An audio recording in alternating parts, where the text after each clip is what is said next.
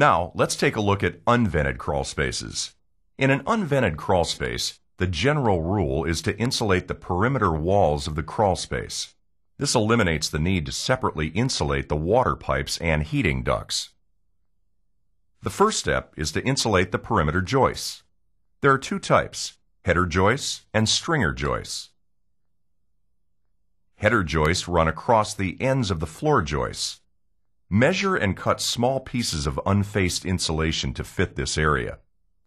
Completely fill the spaces enclosed by the subfloor, sill, and floor joists. Then insulate the walls beneath the joists. Using furring strips, nail lengths of standard batts or the wider basement blanket insulation to the sill. Furring strips are used to nail the insulation to the edge of the sill plate.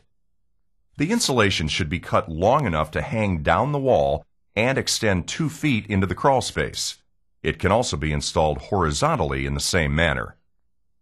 Stringer joists run parallel to floor joists. The stringers and the walls beneath them can be insulated in a single step.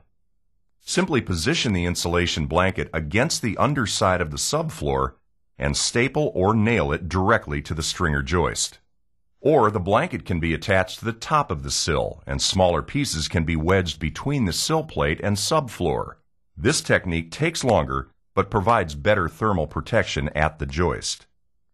As with header joist applications, the insulation on the walls of the crawl space must be long enough to extend about 2 feet onto the ground cover. Anchor with 2x4s laying across the blanket as close to the wall as possible.